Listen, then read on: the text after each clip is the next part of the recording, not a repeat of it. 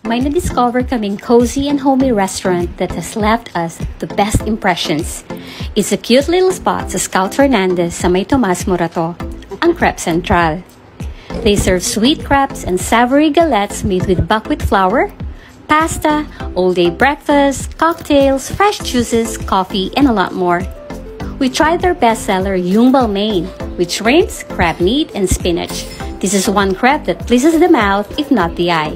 We also got their salmon eggs benedict na perfect ang poached eggs.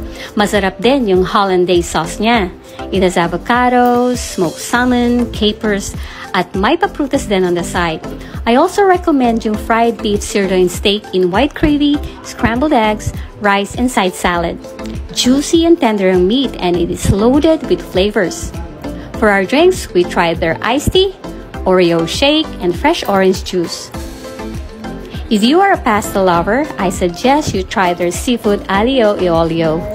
It has fresh shrimps, mussels, and squids. Al dente ang pasta, and the garlic flavor is there. For our desserts, we tried their Glen Alpine, a tasty crepe with bananas, mangoes, special cream sauce, topped with ice cream. The pancake is so moist, we just loved it. We got fancy with Blairmont.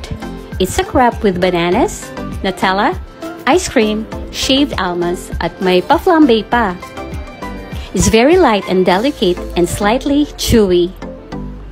Syempre, a delicious meal deserves a delicious cup of coffee. Crêpe Central, we will definitely be back again.